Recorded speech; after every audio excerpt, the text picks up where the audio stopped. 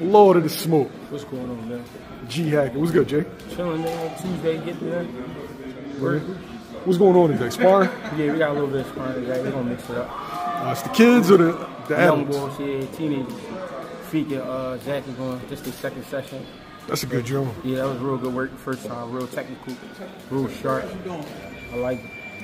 Is this where a lot of the young fighters, like when you hear like dudes like, oh, I sparred him, you know, in the professionals, when it, like world champions, like, oh, I sparred him a bunch of times. Yeah. Does it start at this age? Yeah, it start younger than this, but yeah, that's around that age because it mean more now because they both at a size where they punching, and they both they at a size where like I could not just punching, but I could really outthink you.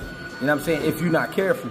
So it's more of a chess at this age, and I like how they spar because it's not a dirty sparring session. It's real like they really thinking in there. They really trying to show each other, all right, I got something for that. All right, I got something for that. All right, I can counter that. You know what I mean? So that kind of work I love, and he gonna help us, and we gonna help him. So that's what I love about it. And when they reach the height where they both becoming pros, eventually, hopefully, you know what I'm saying, that'll be one of the ones he talked about, for sure. Is there a limit on how much you should let a young fighter spar? Yeah, of course, because you don't want to spin them out. And by spin them out, I mean, like, had their brain all crazy to the point they can't process. What Abdul Haq came up with was basically we on once a week.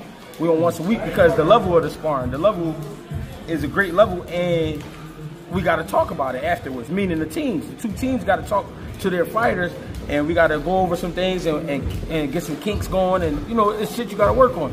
Just like in NASCAR, you know what I'm saying? Car acting up a little bit after a few laps, bring him in, tighten him up, get him back out there. So I like that pace, that once-a-week pace, and, you know what I mean? I'm not saying guys shouldn't spar that much, because they might go other gyms and spar other guys. But for us and him, it's once a week right now, and I like that. I like that pace. I'm good with that.